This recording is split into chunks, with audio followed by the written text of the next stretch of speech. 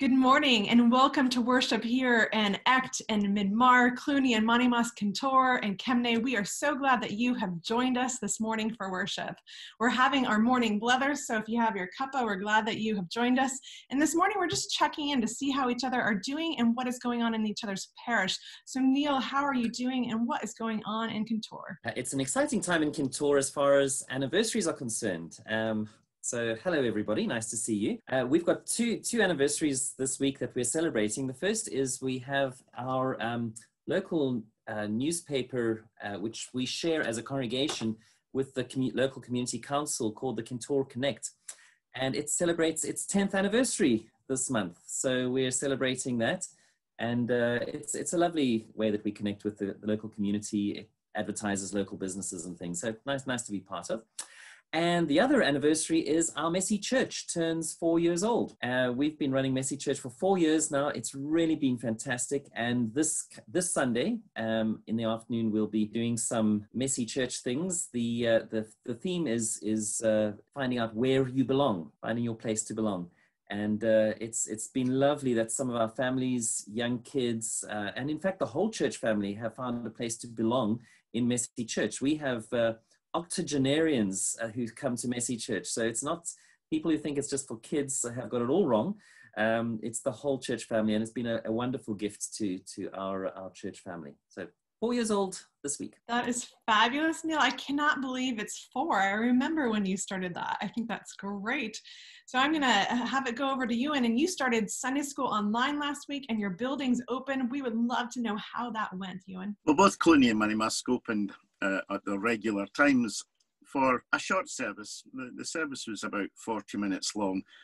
But as somebody said to me afterwards, it's long enough when you're sitting on a pew without cushions and that you don't get to stand up for hymns. But it went very well. We have a booking system, but we weren't fully booked by any means. I think about 2/3 of the available seats were taken, which is actually okay because it means if anybody just crops up, they can get a seat as well for worship, although we do recommend booking. And the Sunday school began online, and I think there's 13 or 14 families involved with that. And I think that will be meeting just once a month, but I'm not 100% sure about that. But it was quite interesting. I had to do a wee talk on Zoom to the Sunday school, and it was about Jonah. So I was able to get a lovely background using the Zoom backgrounds with the fish underwater. And I think more people were interested in the fish behind me than actually what I was saying. But yes, it's encouraging for it to be open, but it is a lot of hard work. And I want to just put online it is hard work. And thank you to the folk who do all the hard work in preparing the churches so that we can come together and worship God. Amen. We're so excited that it went well, and we do recognize that hard work and want to thank all of those who are doing that behind the scenes and with video editing and with opening the buildings. And Sheila, you were in the process of having worship in buildings this week, so tell us more about that. Yes, we're following in the steps this week of Cluny and Monymusk. We're opening Echt on Sunday and everything's in place for that now, and that's going to be at the usual time of 10:15, and it's a booking system, as the congregation will know, and there's more information on the church website about that. So we're hoping to welcome as many people as possible. Wednesday mornings between 11 and 12 are going to be open at the church at Midmar will be open on Wednesdays from now on, and that's just for drop-in session for anybody that would like to come and sit in the building for private prayer or reflection. So we're looking forward very much to welcoming members of the congregation and visitors back into the building. So yeah, it's an exciting time. It's going to be nice. It's great being online, but there's something nice as well about experiencing worship back in the buildings. Agreed. And it is an exciting time because we are working together in new ways, and we're going to continue those conversations in the weeks to come and the joint worship service all throughout this month. And so, Fiona, it's been great to have you be with us in worship, and you're starting your studies soon, are you not? Yes, that's right. Yes, I'm back to university in a virtual sense on the 28th of September. That's great. So it'll be good to get back to back to doing that again. Yeah. We're thankful that you have joined with us. And Joshua's not here today, but I know he sends his blessings and he will be with you in the service this morning. And I know Kemne is continuing with their Kemne Kids. In fact, I think we have a joke submission from Kintore and a child in Kintore this week. So we're even having a few joint things happening with the kids, which is fun. So remember, DVDs of this service are available. Transcripts are available if you want to give to anybody in need one of those this week. And today is a day that the Lord has made. Let us rejoice and be glad in it. Let us now hear our call to worship for today.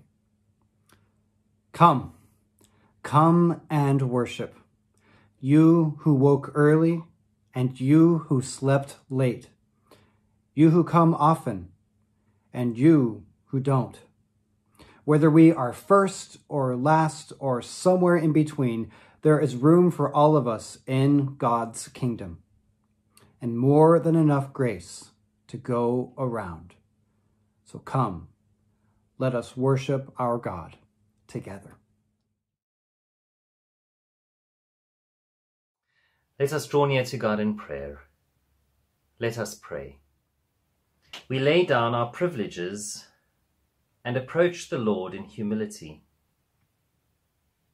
Who and what we are in the world does not matter before his throne.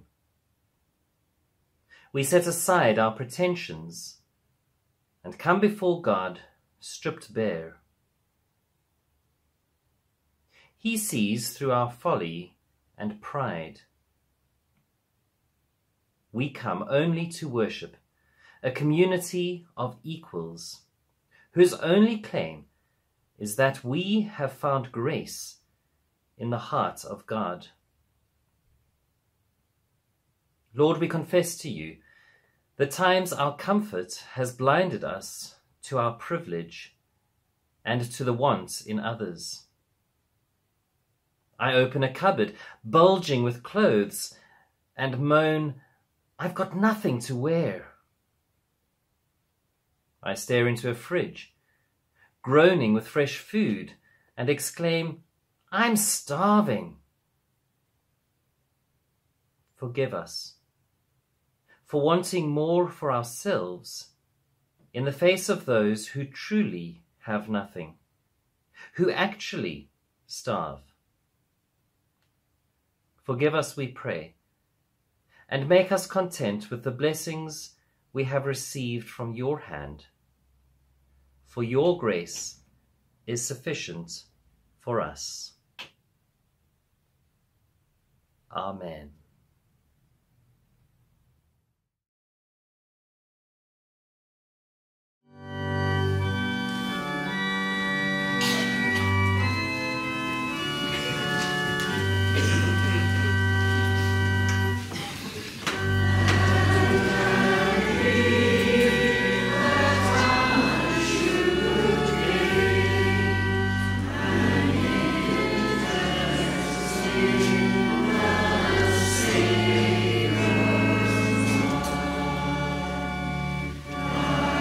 Deep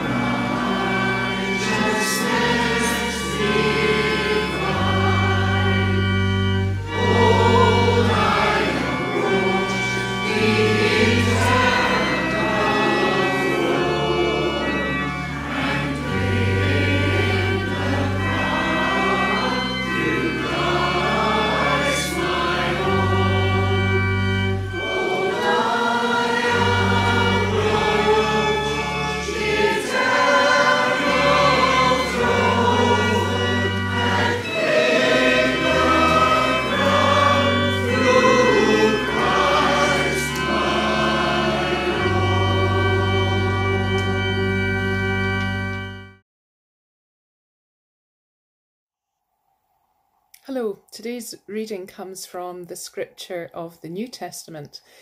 The reading is from the Gospel according to St. Matthew. It's Matthew chapter 20, reading from verse 1.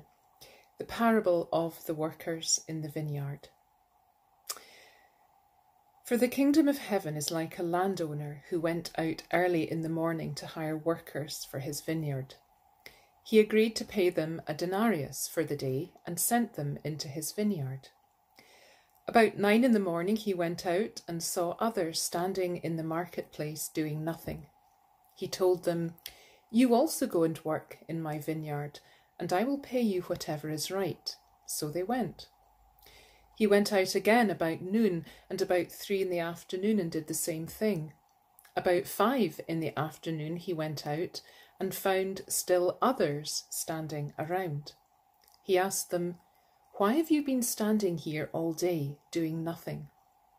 "Because no one hired us," they answered. He said to them, "You also go and work in my vineyard." When evening came, the owner of the vineyard said to his foreman, "Call the workers and pay them their wages, beginning with the last ones hired and going on to the first." The workers who were hired about 5 in the afternoon came and each received a denarius. So when those came who were hired first, they expected to receive more. But each one of them also received a denarius. When they received it, they began to grumble against the landowner. "These who were hired last worked only 1 hour," they said, "and you've made them equal to us who have borne the burden of the work and the heat of the day." But he answered one of them, "I am not unfair to you, friend. Didn't you agree to work for a denarius? Take your pay and go. I want to give the one who was hired last the same as I gave you. Don't I have the right to do what I want with my own money? Or are you envious because I'm jealous?" So the last will be first, and the first will be last. Amen. This is the word of the Lord. Thanks be to God.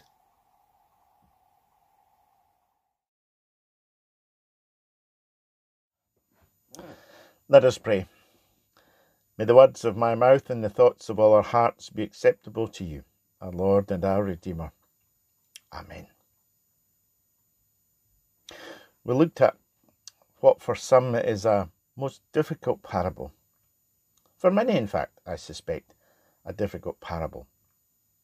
In Matthew's Gospel, Jesus begins his parables by saying the kingdom of heaven is like, and then goes on to explain. It's like the seed of a mustard tree. It's like a lost pearl. It's like, and many of the parables. But here he tells a story which maybe isn't as easy to comprehend. Maybe it's not as easy to take on board. If Jesus said the kingdom of heaven is like, and said to me, it's like a place of chocolate. You can eat chocolate from morning to noon. It won't damage your cholesterol. It won't cause you to put on any weight. I'd say I'd want to be there. But Jesus doesn't say that, does he?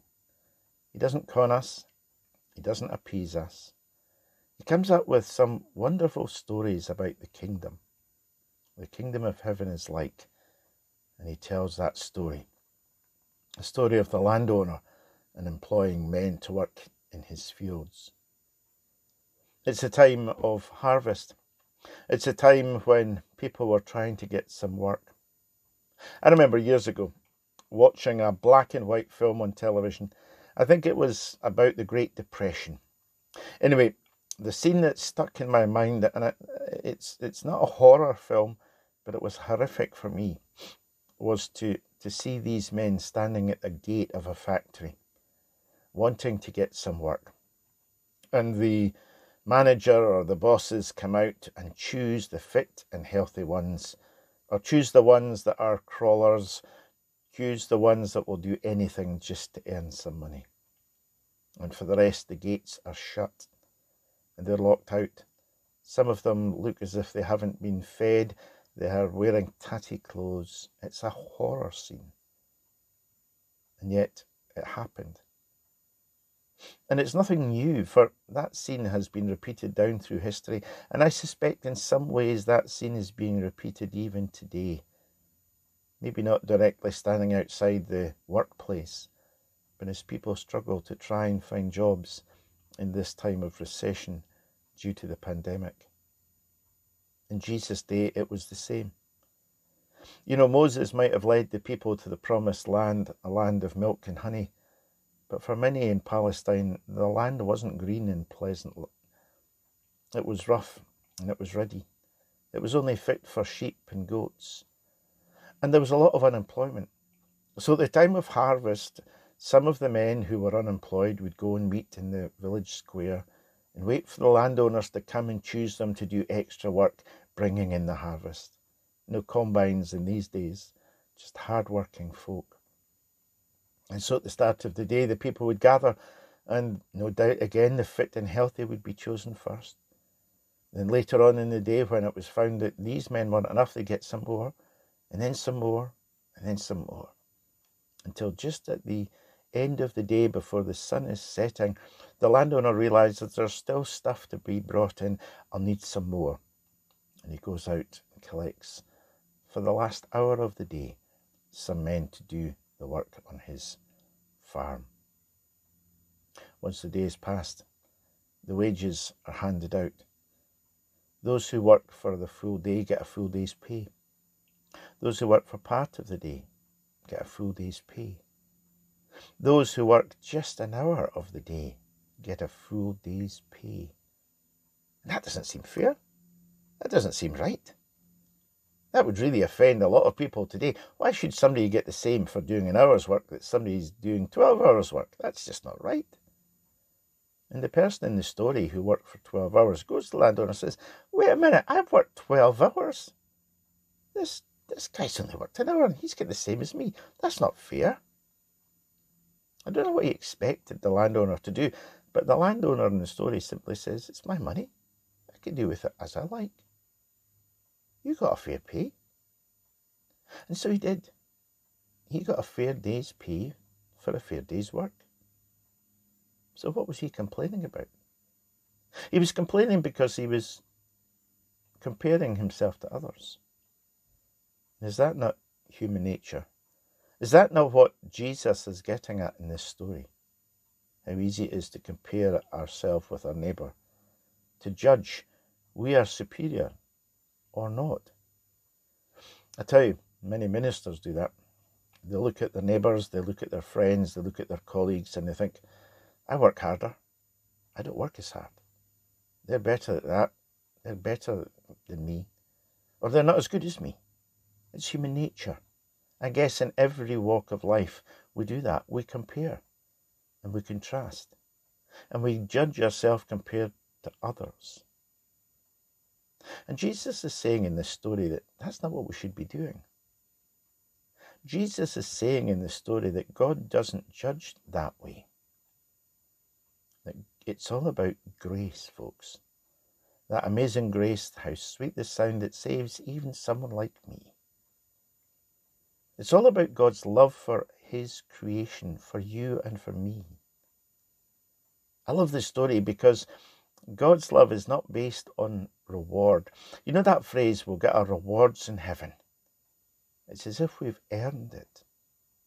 It's as if by our work that we have earned that gate to be opened. To go back to that image of the film, the gate has been closed, but by our hard work, it's opened and we're able to cross through. But thank goodness, God's grace is such that it's not to do as a reward for me to reach heaven or for you to reach heaven. It's through grace that we are saved. Not because of what you or I did, but because of what our Lord Jesus Christ did on a cross in Calvary. He opened the door and allowed us to cross through faith in him. So what does that mean about those who are working hard for the kingdom and those who are not, as some would say? To go back to the parable, the man who was working all day had the satisfaction of knowing all day that he had his pay coming. He didn't have to worry about it. The man in the city square who was passed up again and again and again had this fear of going home empty-handed, of not being able to feed his kids, not being able to pay his rent, not being able to look after his loved ones. He had that hanging on him all day. And even when he was employed for the last hour, he thought, well, I'll get something. But maybe only one of the kids will be able to be fed. Maybe only whatever. A terrible judgment. God's grace is that we are not in that situation. That God loves each and every one of us. It doesn't matter where we are. It doesn't matter who we are. It doesn't matter what we do. We don't work hard to reach the kingdom of heaven. We work hard because we know there is a kingdom of heaven. And we want to serve our God who has given us so much through his Son, Jesus Christ. And some may work for 12 hours in a day, some 9, some 6, and some may only work a couple of minutes.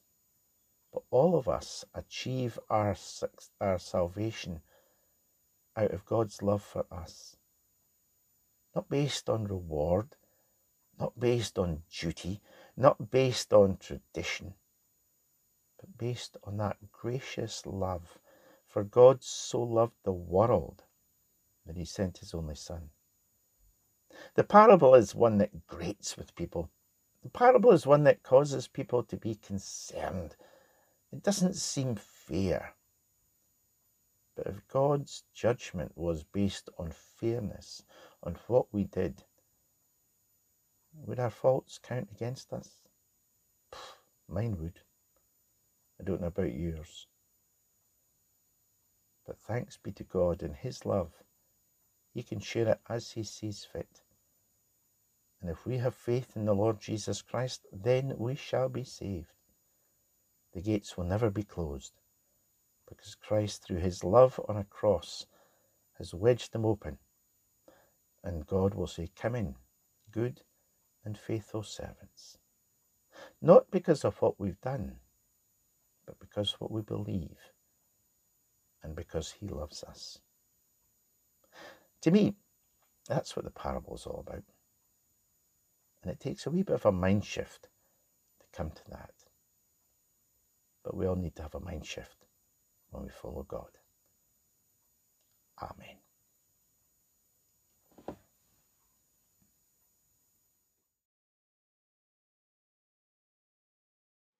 Good morning. We now bring our prayers for the world. Let us pray. Lord of all time and all places, we come before you now with our prayers for your world.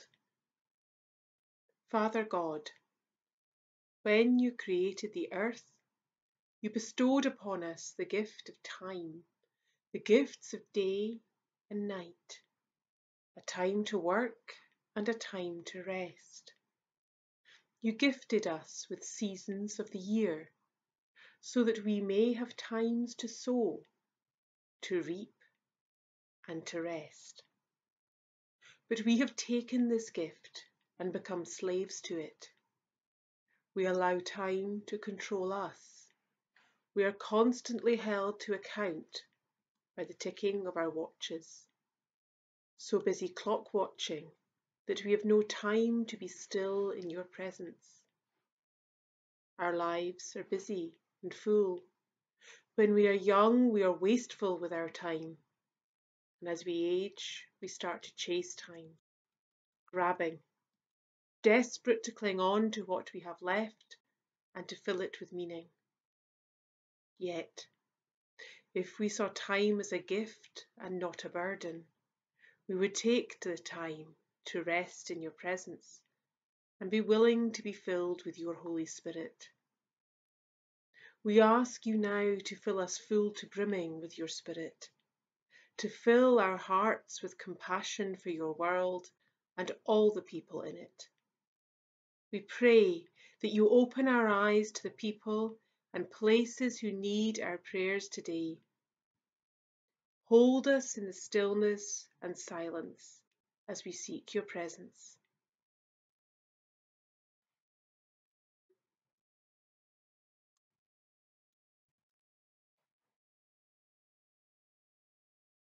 We pray for people displaced by violence or poverty, those seeking a better and safer life for themselves and their families.